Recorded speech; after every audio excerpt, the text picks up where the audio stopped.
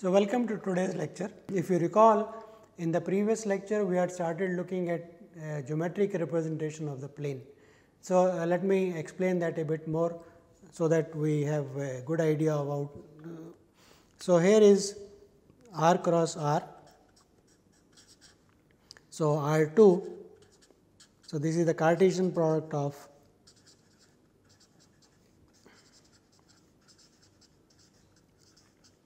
the set of real numbers with itself. So, as a set, R 2 is nothing but x comma y, where x and y both belong to R. So, this is a set of all ordered pairs. What is the geometric representation of this? We take this as the plane, okay, this paper as the plane, and on the plane we draw two lines, one vertical, another horizontal.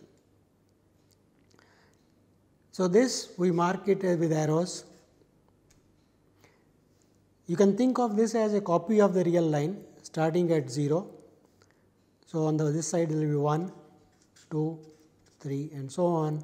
On this side -1, -2, -3 and so on.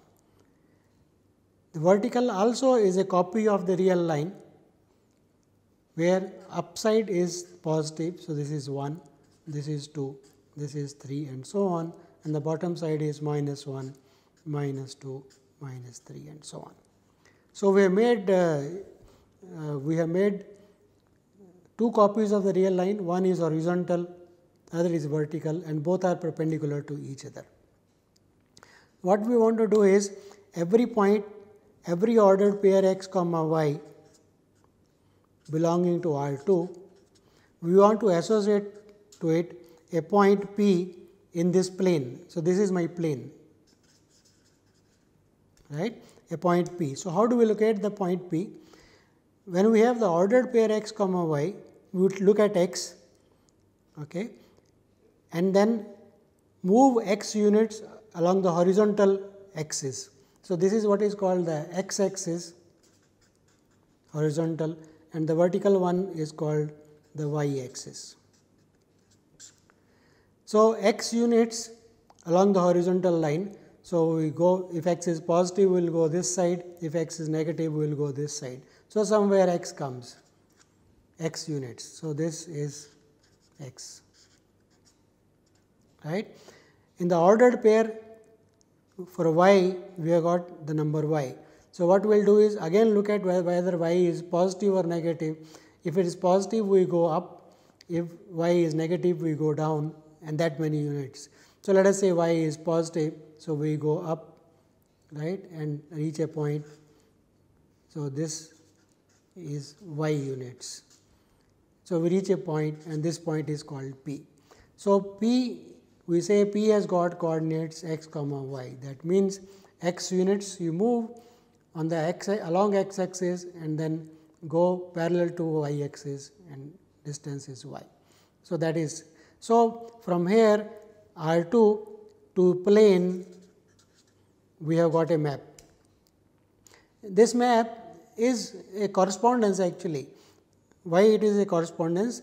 Now, suppose I am given any point P, right, it has got coordinates alpha beta, say. Okay. So, what does that mean? That means, if I move alpha, alpha is along x axis, beta is along y axis. So, this distance will be beta and this distance will be alpha, right. So, to reach this point I have to move alpha units and then beta units I get. So, this points gets associated with alpha comma beta ordered pair belonging to R 2. So, what we are saying is, every point in the plane gets associated with an ordered pair, and every ordered pair gives rise to a point. So, this is the set theoretic representation as a set, and this is the geometric representation of the plane as set of points. So, we will be using this to represent the graph of a function. So, let us take a graph of a function. So, f is a function from a set x which is to a set y, right. Here we have got x is a subset of R. So, let us be more precise, f is from x a subset of R to y which is also a subset of R. So, what is graph of f? Graph of f is nothing but the set of ordered pairs x comma f of x, x belonging to x, right. That is a subset of R cross R, that is R 2. How do we represent it graphically? So, as before, we take our graphic representation. So, this is x axis, this is y axis, this is x axis. So, what we do? You take any point x comma f x. So, take x, this is x units, okay.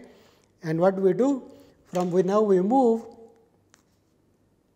how many units? Y, y is f of x. So, go parallel to say go parallel, you will get f of x.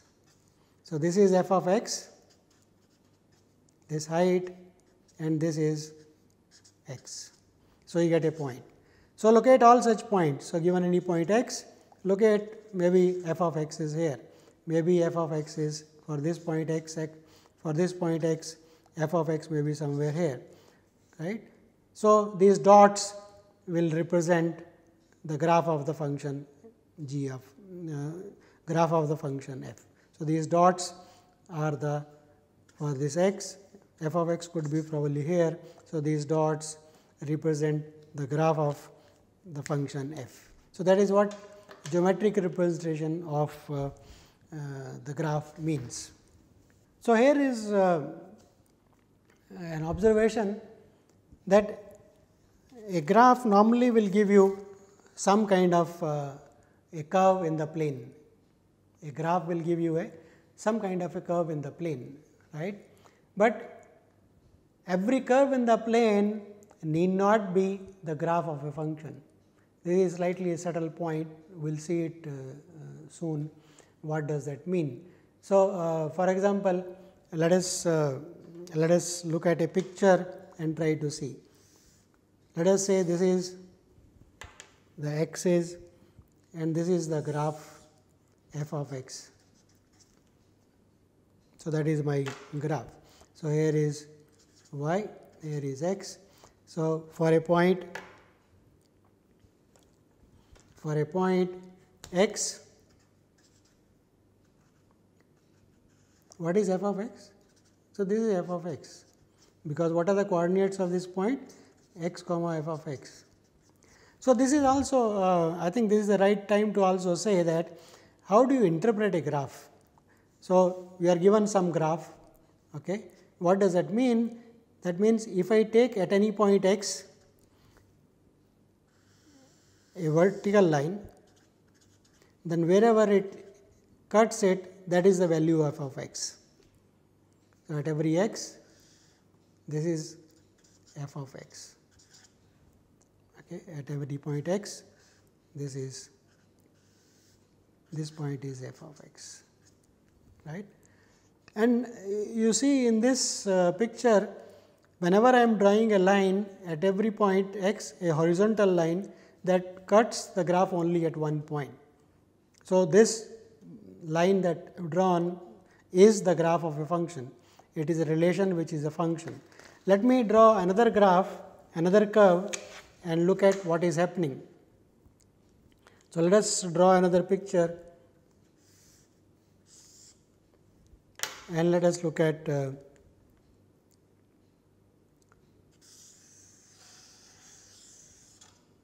f of x. Can I say that this curve is the graph of a function f? So, let us call this curve as this curve. So, let us is this the graph of a function.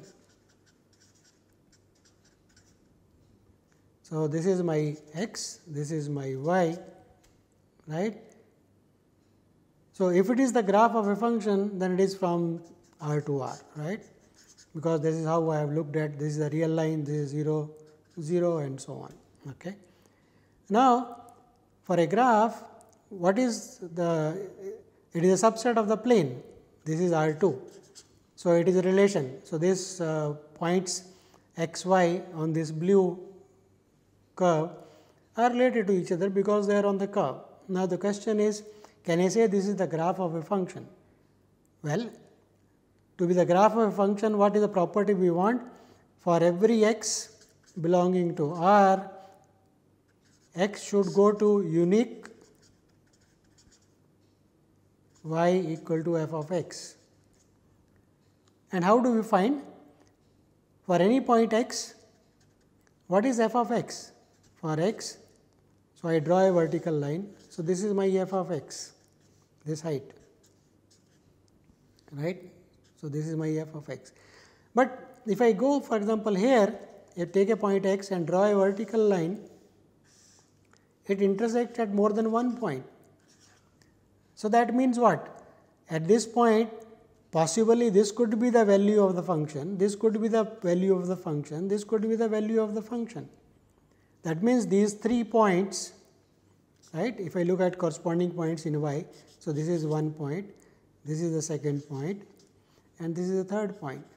So, these 3 points on y are related with the same point x. That means, this condition is violated. X is not associated with a unique point y, it is associated with more than one point. So, this blue curve is not the graph of a function. So, a test for a graph, test for a curve to be the graph of a function is that every vertical line should intersect at the most at one point. So, this is what we are saying, that a curve in the plane such that every vertical line will intersect the curve at the most one will be the graph of a function. For example, here, so this, if I take any point x and move it this line around, then it intersects only once. So, this is the, this blue line is the graph, but what we saw just now on paper, that is not the graph of a function. So, not every picture in a plane is the graph of a function, right. So, the test is the vertical line test, every vertical line should not intersect in more than one point, then it is the graph of a function.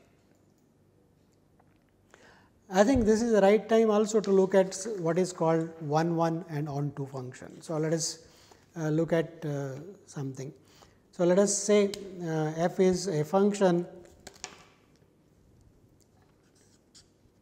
from x, which is again a subset of R, to y, which is a subset of R.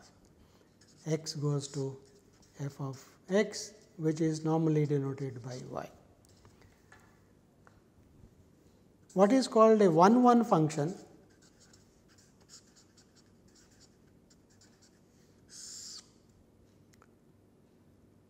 Intuitively, the real line, but let us imagine this is x and this is y.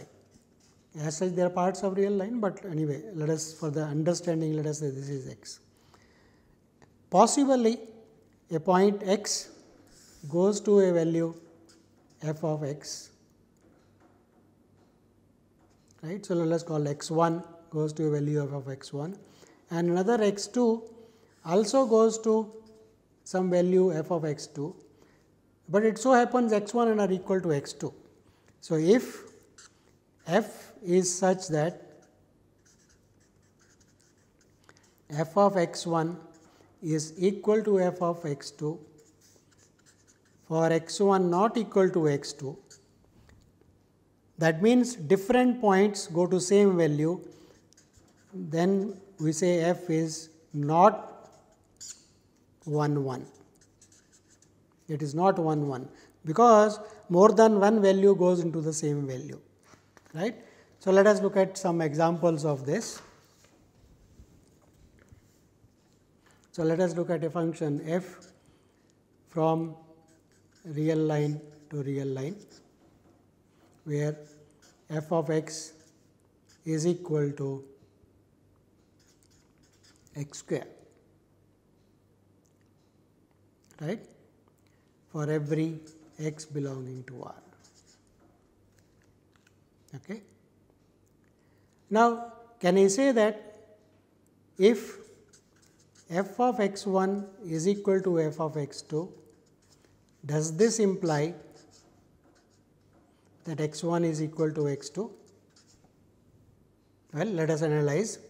F of x 1 equal to f of x 2, what does it imply? This implies, by the given formula from here, x 1 square is equal to x 2 square. Does this imply x 1 is equal to x 2? Well, we all know in general.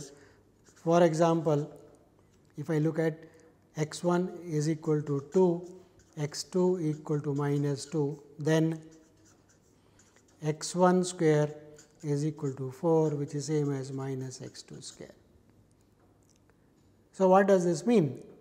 That means that this function is not 1 1. So, let us write this as an example of, so f of x equal to x square, x belonging to R is not 1 1, is not a 1 1 function.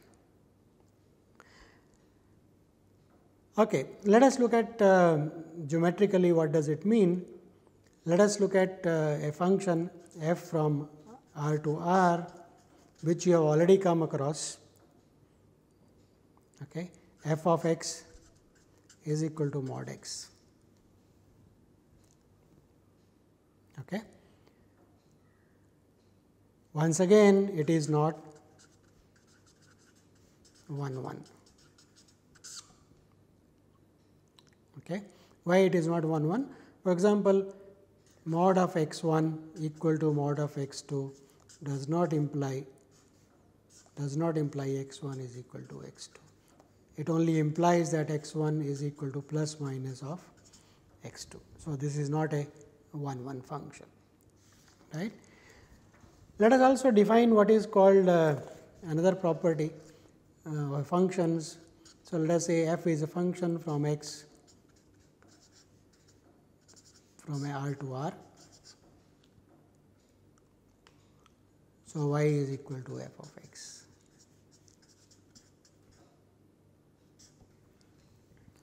Right. Now, recall we defined what is called the range of the function to be equal to all y such that y is equal to f of x for some x belonging to the domain. So, in general, we saw examples. Range f is a subset of the codomain. Here it is R, that is a codomain, right. So, in case range f is equal to codomain, f we say f is onto, f is a onto function. A function f which is both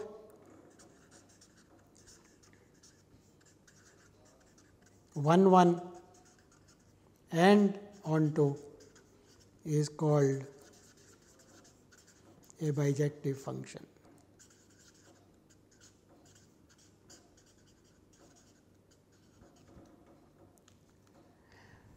Before we give examples of 1 1 and onto functions, more examples of it which you are able to visualize, let us draw graphs of some easy functions. So, let us look at a function which is called the constant function. Normally, functions are specified by formulas. So, let us look at a function, say for example, from 1 to 2.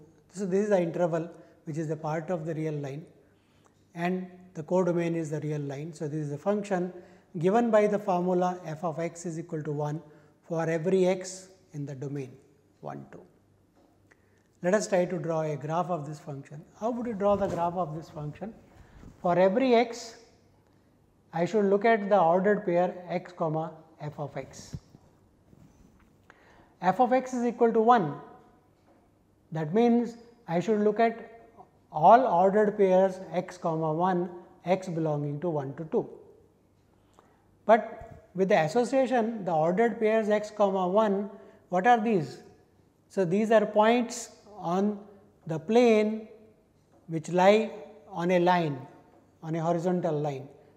Okay. So, what is that? So, a point between 1 and 2. If I take a point x here, what is f of x? F of x is a height 1. So, this is the point. So, this line segment is the graph of this constant function f 1 to 2 to r given by f of x is equal to 1. So, this is the constant function, right, taking the value 1 everywhere, okay, on the domain which is 1 to 2. Okay. So, for this function, the domain is the interval 1 to 2, it is the open interval 1 to 2. So, what is the range? Range is the single point 1, right, range is a single point 1. Can you say this is 1 1? Obviously not, this is not 1 1 because all the points in the domain all get mapped onto the same value 1. So, this is a function which is not 1 1, right, and codomain is R. What is the range? The single point 1.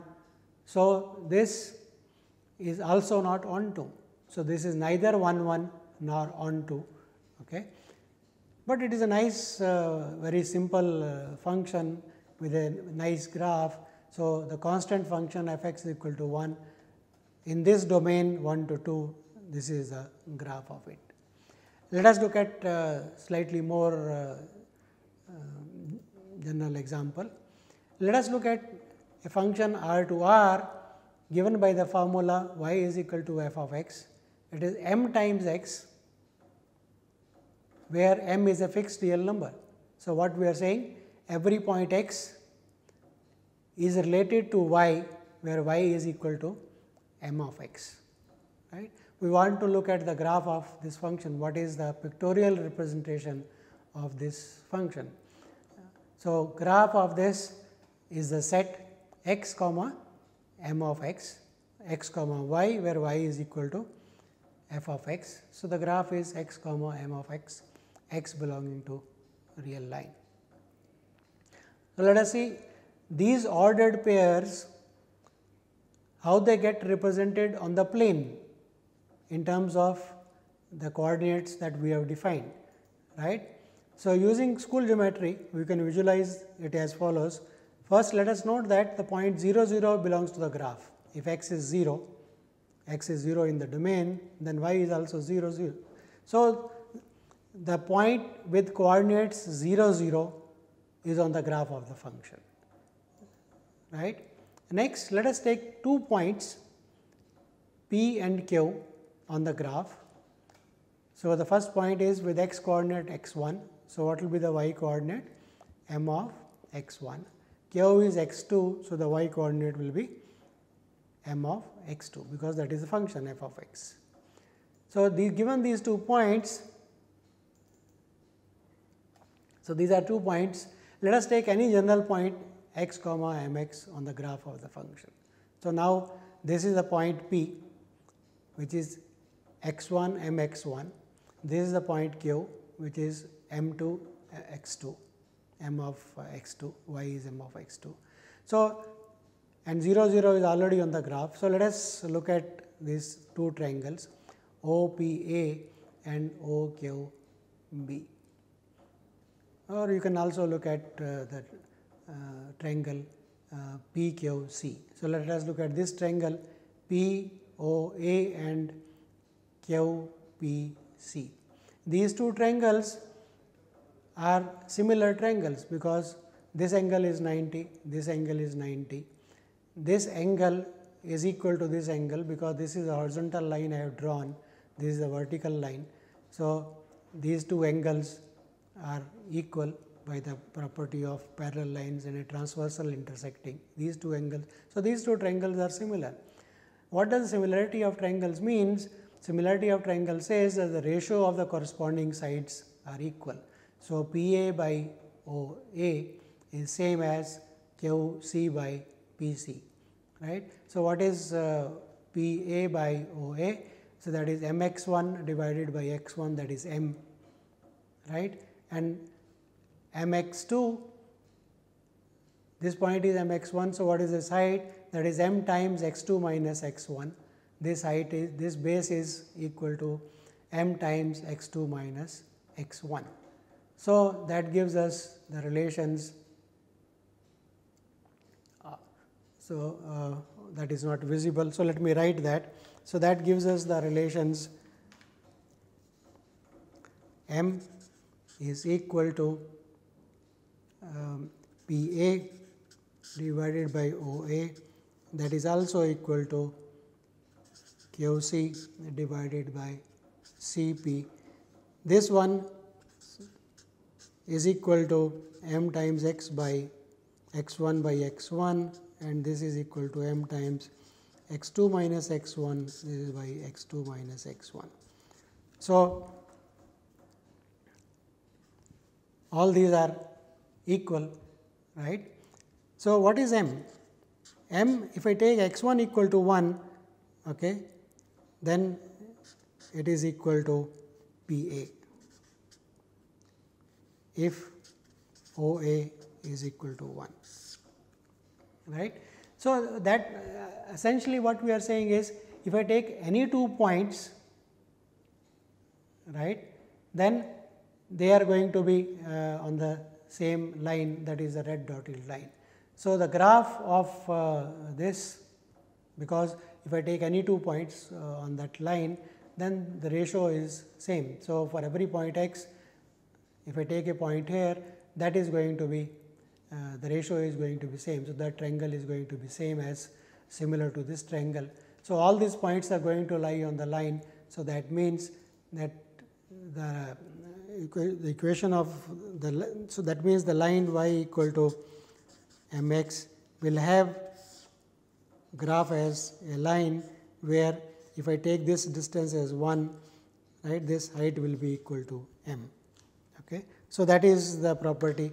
So, that is the graph of, in general, if I take a function y equal to m x plus c, where m and c are fixed, then if c is 0, it is the original graph, and only what we are doing is we are changing the y value of y by adding c to it. So, it is just moving the graph of the original function by c units.